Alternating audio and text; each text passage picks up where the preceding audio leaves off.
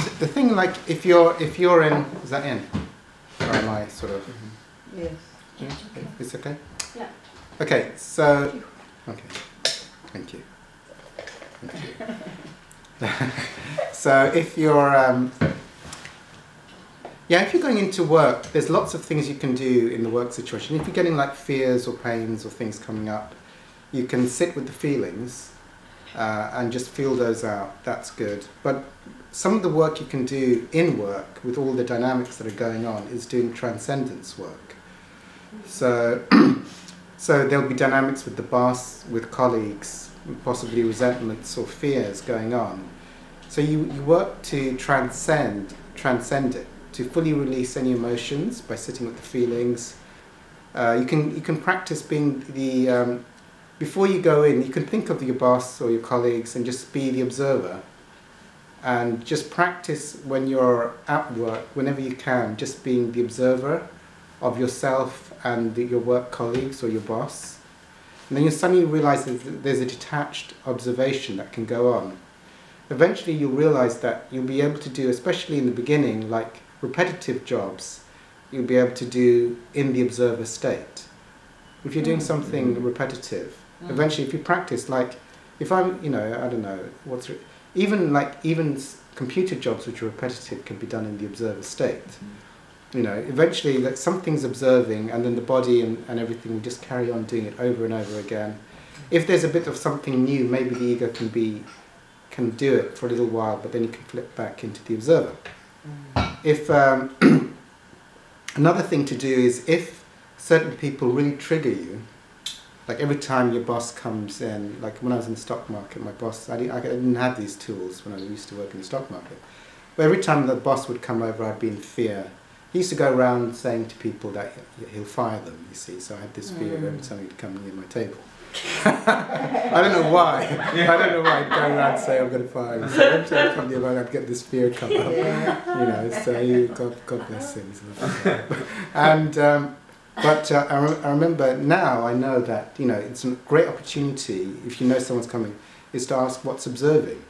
And I've had this with situations when I've done it. When you're in a charged situation, if you go to the observer, you can collapse the fear in a split second because you realize there's an observer of you and the situation, and there's an observer of the fear, and it collapses it very, very quickly.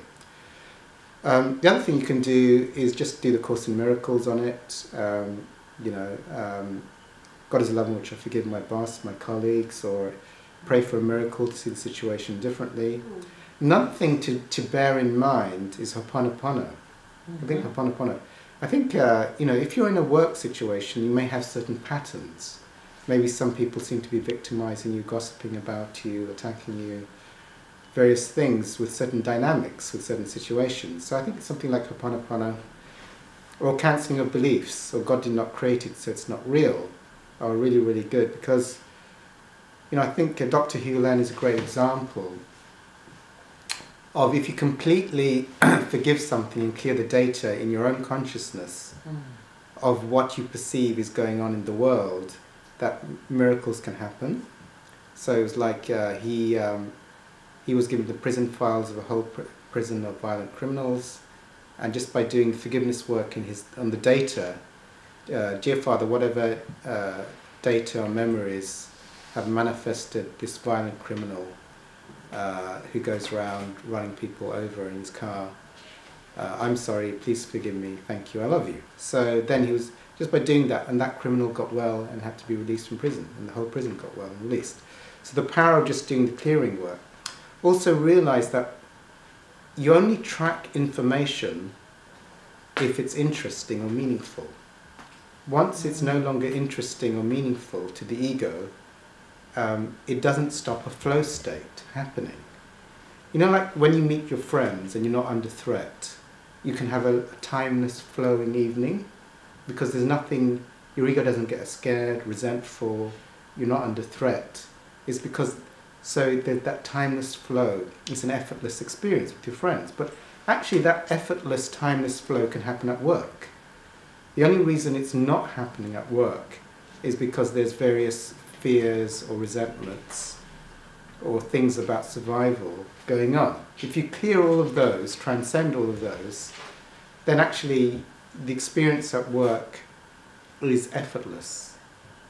You know, so if you're not scared, if you transcend the fear of being fired, because usually that's about the worst thing they can do to you. I mean, you're fired, and you transcend the fear of like you won't have any money or you might be homeless. If you can transcend that, then you can just enjoy work. You see. So what's the worst thing? If you've transcended the worst thing, then you just laugh, have a good laugh, and if you have acceptance, usually when you transcend the last fear, then you realise probably the worst won't happen. You just get another job, you see. Yes. But if you haven't transcended the fear, like when I was in the stock market, I hadn't done the spiritual work, I thought if I get fired, I'll never get another job, and then I'll die. Because I hadn't done the spiritual work. But when you do the spiritual work, you realise, and you go to a higher vibration, you realise, oh, if I get sacked, I'll have to get another job. That's not a big deal. But if you haven't done the work, then it's like you're afraid every day of losing your job, or you're afraid every day of the boss sort of saying something. And then when you go to these higher vibrations, it's like your light lifts the whole company. You usually get promoted, or if the company's integrous. Probably if the company's totally dishonest, you might move company because they'll dispose of you. Or they dispose of me. You know, like I won't name any companies, but I was in certain companies, and the culture was shall we say reasonably dishonest. So honest people didn't really particularly have a role in that. But I won't on camera. I won't probably talk too much about that. Tell us after. Can tell you after. Yeah. So. You know, certain companies have a certain vibration. The management have that vibration, so there's no point in trying to be spiritual because you're not gonna win really. But usually, when you go to high vibration, you'll be attracted to a company that has that vibration. Or if it is an integrous company, usually you'll get promoted because you'll find that people will listen to you. You'll be empathic. The boss will like you, being around you, and stuff like that. So you just have that power, which is literally supporting the whole company. Like they sort of say, like in TM meditation, they did that research, and Hawkins also did. Like one enlightened teacher counterbalances the negativity of millions of people below 200, or in TM meditation, like I think it was about 4,000 people meditating in Boston. As an experiment, and the violent crime rate went down 43%. So just imagine someone going up in consciousness in a work environment. Literally that company will start to prosper, people will have less arguments, they'll focus more on their work, and people will like being around you. So literally you are worth your weight in gold if you put that light into. Also, you have to clear all the things because all the negative people will come to you, so you have to clear all their rubbish. So you'll be doing a lot of good work for the company. Okay. On or off camera? It's up to you really. But okay. Because I think the response, I'd love to hear a similar thing basically. Okay. But, that was really inspiring to hear. Yes. When you spoke to me for now, I'd love to hear if you got similar words on personal life, because that really resonates with me in a work setting and sort of mirrors and supports what I feel is going on for me at work right now. But I need a lot more support actually. I've struggled a lot more with personal life actually. So it'd be great to hear if you got anything similar. Yes, I have something similar.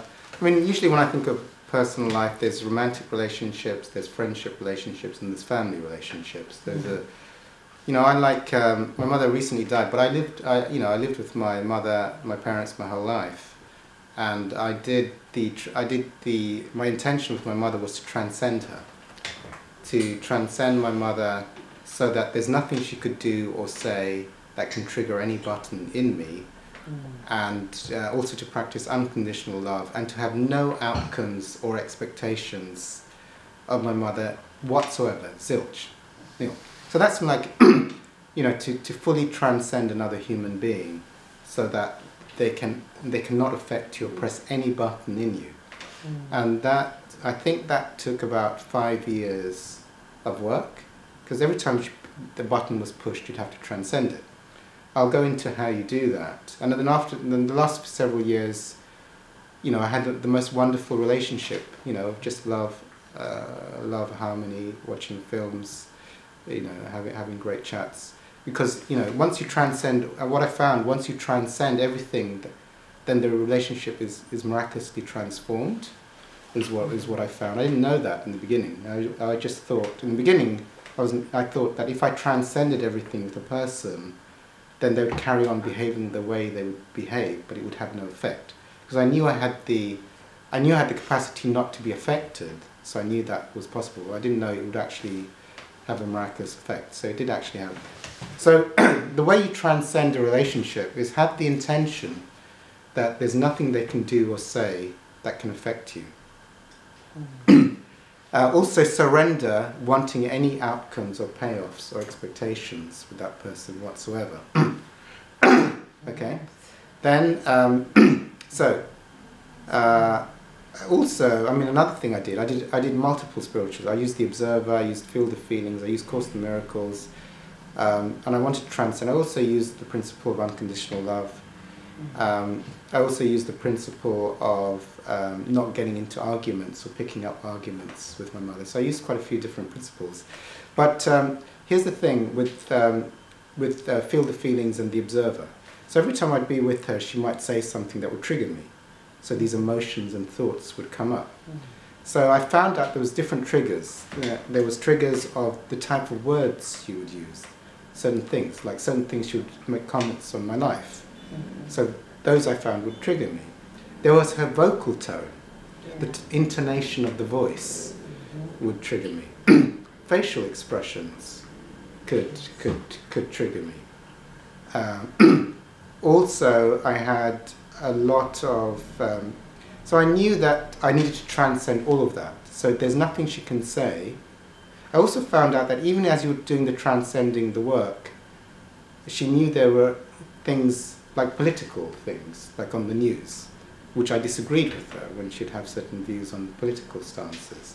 And so I'd sometimes go in and I'd sit down and then the news would be on, she'd have the news on, and then she would start commenting on the things that she knew I disagreed with, you know, just to see if I would respond. So I would have to keep my mouth shut, basically. And I found, you know, so that was one thing. Also, I'd go practice the observer. So I'd go to the observer. She'd say something or make a facial expression, but I knew that I wanted no facial expression to have. It doesn't matter what face. I could be the observer, detached observer, not get hooked in. If she said something and a lot of emotions would come up, then I would actually leave the room and go in my room and sit with those emotions, whatever it came up, and feel them out. So, and then the next time I'd go in, and if she said it again, eventually the less feelings would come up. And then eventually no feelings would come up. It was like nothing. It was like a neutral thing. It had no effect. Often I found after a while, she would like check, you know, and there'd be no response. She'd keep checking for a few months, and then she'd drop it. That's what I found. So I found once you transcend and don't react, and are not affected, they usually check for a few months, just to make sure. And then after a few months, if you still make no response, I found if you did at any time pick up, you'd go back quite a lot, you know, because they found out you're still, you know, can still be triggered. So I knew I had to feel all the feelings out, and my own thing with her was if she would, and I could also chart my progress with her, because she would like it when I'd make her a cup of tea, you know, she would like that. So I knew she liked that, so my thing was, and I had a track, it was quite fun. So she would do something that would trigger me, and then I'd be disconnected. And then I'd have to go to my room, process it, and then go back and say, Mum, would you like a cup of tea? Like she hadn't said anything, you see.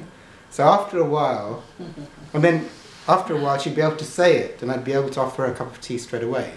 She'd go like, blah, blah, blah about that politician, and say, Mum, would you like a cup of tea? You see. So that meant I transcended it. Whereas before she would say that, and then I'd have the reaction, then I'd have to go to my room and then transcend it. So eventually, those eventually stopped. So feeling the feelings. Also, when I'd go in, I'd practice being in the observer. So you go in the room, you're in the observer before you go into the room, and you sit on the chair just being the observer. You're not in the ego, you're in the observer position. And then she can go and talk and whatever. And then you just stay in the observer, and if you get hooked out of the observer, you try and go back to the observer, or if you can't go back to the observer, you may have to leave the room and feel the feelings. So you transcend everything, and then after a while, there's nothing she can do or say that hooks you. Because anything that hooks you, you're willing to be 100% immune to that, and eventually you are. So eventually you transcend hooks, and then you no longer, and then you transcend them for a while, you're tested for a while, and then they never check you. It's like it's fully released from it. And then you might have a new thing. So you transcend that. So after a few years, you've like washed out every single hook. And then what I found was it was a beautiful, loving relationship. Now, if it's like I haven't, I'm not in a romantic relationship, but I would do the same thing if I was in a romantic relationship. Because the reason why I'd get angry or fearful or triggered is because they're saying something I don't like. They're not behaving the way I want them to behave. I mean, I can let them go, but if my intuition was to transcend them, I mean, the intuition might come and let them go, but if the intuition was to stay with a romantic person, I would work on transcendence. So, okay, they said that, I didn't like that, so I'm going to transcend it so that even if they say that again, it won't affect me. I'll just stay in the observer or stay in the witnessing state or the present state without getting my ego getting hooked out. Or they may press a button which brings up a lot of feelings. Like, if you don't clean up the room, I'm going to leave you, That might bring up feelings. Oh, I'm going to abandon it or something. So I'll have to keep sitting with that feeling of abandonment every time they threaten abandonment. And then eventually they'll say, oh, if you do that again, I'll let you go and never see you again. And it'll be nothing, you see. So it's okay, fine, it's no big deal. See? So you felt out the abandonment part. Or the judgment part. So you feel that, and then eventually you're with them, and you're just in that present state. You're happy and you're enjoying their company, but it's not them you're enjoying. You're enjoying the present, the holy presence. So it doesn't really, when you're connected to the presence, when you're connected to the eternal now, or you're in the infinite now, every moment is enjoyable because you're not hooking in. You see, when you don't hook in, everything is enjoyable. It's only when you hook in, when the ego hooks in, time happens, resentment happens, fear happens, tracking happens, something occurred which wasn't nice to the ego. But if you're in the observer or the presence and you don't hook in, then really nothing has disturbed the presence. Does that make sense? There's an effortless flow. There can be even an effortless flow, even if they suddenly come up and say, I'm leaving you, I found someone else. If you've transcended that hook and that abandonment part, then it's fine. It doesn't stop the presence, you see. That the intrinsic presence is that which is life. It's only when the ego hooks into something that something seems to happen which creates resistance and unhappiness for the ego. Otherwise nothing is happening that stops the flow. Nothing ever happens in the world that stops timeless flow and presence. So you can do that with any relationship. So whether it's a family relationship, whether it's a romantic relationship, whether it's a work relationship. Sometimes when you do transcendence work on an individual, it will come intuitively that you should let the relationship go. Which is fine, it served its purpose. I don't think you should, if the intuition is not to do full transcendence but let the person go, you should let the person go, because it's not to think. So that's the thing. Another thing to know with relationships, if you want to fully transcend a relationship, one of the key things is to understand whether, when an ego is getting payoff out of a relationship, a lot of relationships happen and there's a lot of fear in the ego because the ego wants payoff from another person. Either wants financial payoff, it wants like affirmation payoff, approval payoff, survival payoff, or like, you know, community, like what will all the friends and family think if I don't hold on to this? So all of these things, you know, so your ego wants these things and gets afraid of letting go of its vested payoffs. So if you want to transcend someone and be in the flow state and be happy, joyous and free all the time you're with them, you need to, if you wanted to be happy, joyous and free all the time, you'd have to surrender 100% of all the payoffs. But you don't have to surrender 100%. If you just want to be like, surrender some of your payoff, you'll be mostly happy, joyous and free around them. You know, like, here's a common payoff, like, oh, that person gives me compliments. Or maybe it could be that person pays the bills. Doesn't matter. So the ego is now has a vested payoff, you see.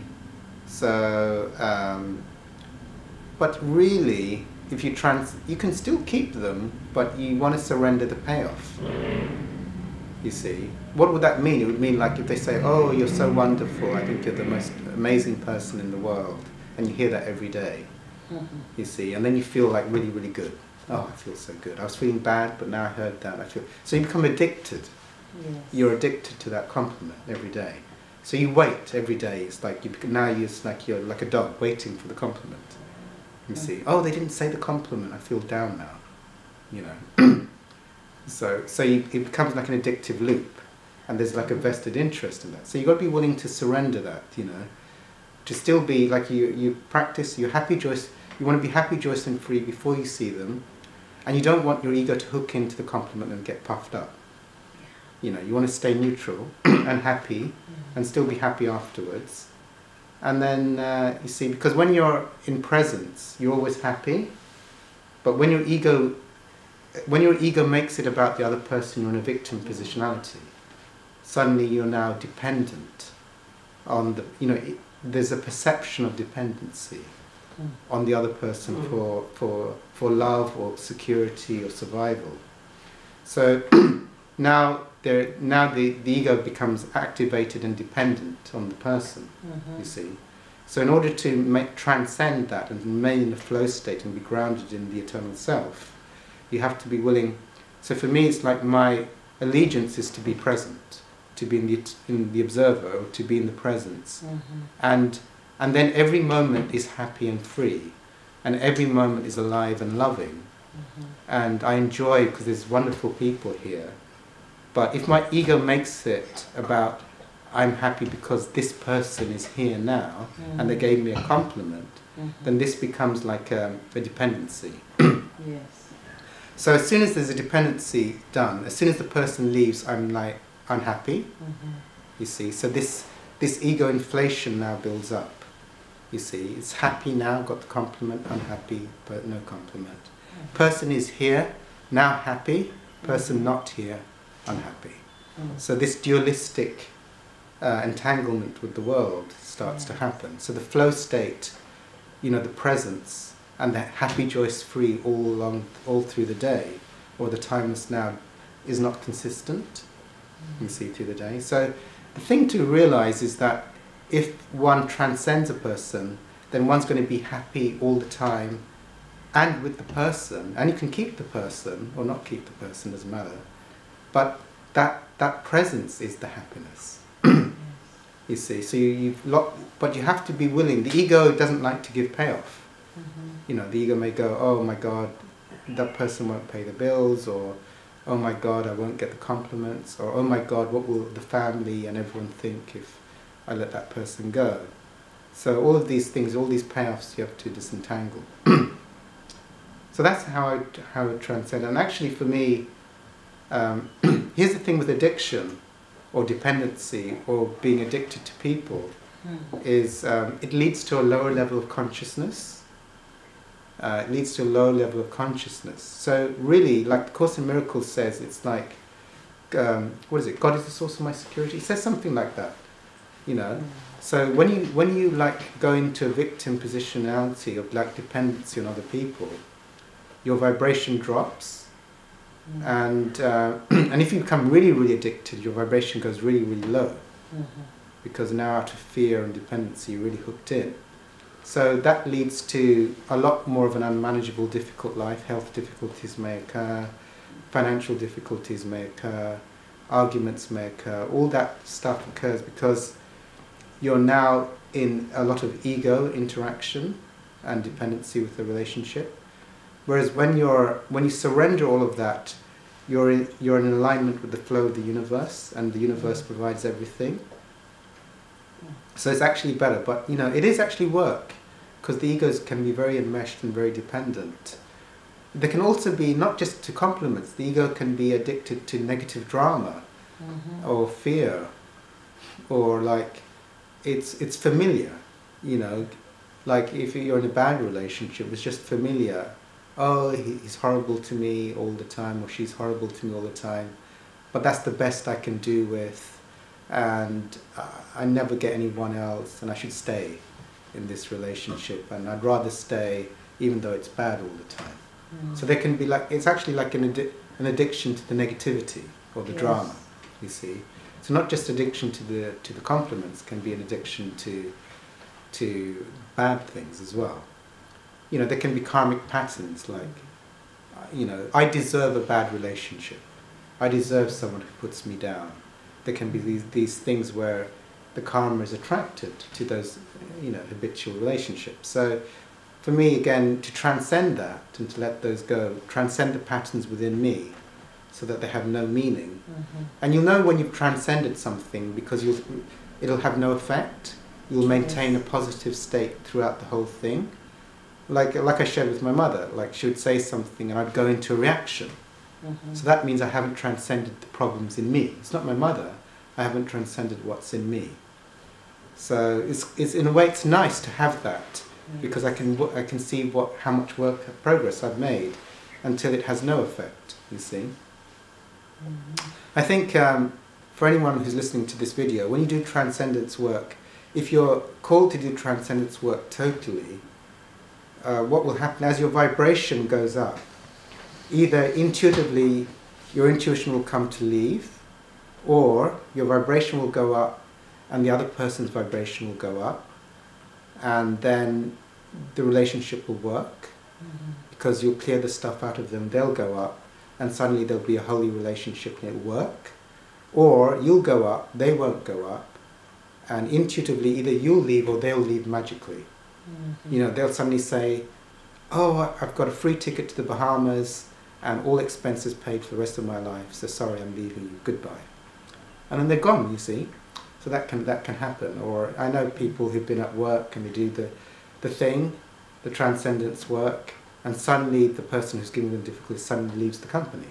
So that kind of thing happens as well, you see. It's like, probably they're not going to go up, so the universe pulls them out to the picture and they leave.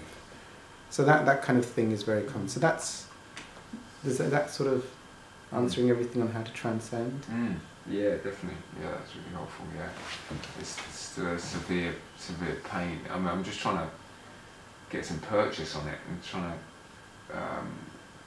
bring up some topics, various topics, to see what it might be about. I can't. It's really constant. It's really intense. So I thought. It doesn't come up when I'm at work, and it comes up more when I'm in my personal life, so I thought that there might be some great stuff to address it with, in terms of that topic, and it really is illuminating, but it's just savage, it's really savage, it's constant. The quality of it is, really, I can't describe it. It's like, I don't know what to do about it, really. Is the pain here now? Yeah. Where is it located? Sort of there, above on my left. Okay. So if there's... So it's here, yeah? Like a canister? Yeah, sort of, yeah. Like a Coca-Cola can or something? Yeah, okay, sort of bigger than that, but yeah. Okay, alright, bigger than that. Big Coca-Cola. Maybe like a drink bottle or something. Yeah, well, it's kind of coming from all about. It's like this. It's more like this. It's very interesting. It's like an instrument was like lodged in here or something. Yeah, it feels like I'm standing. It's more like I'm standing under a not quite a waterfall, because it's still kind of limited and it's not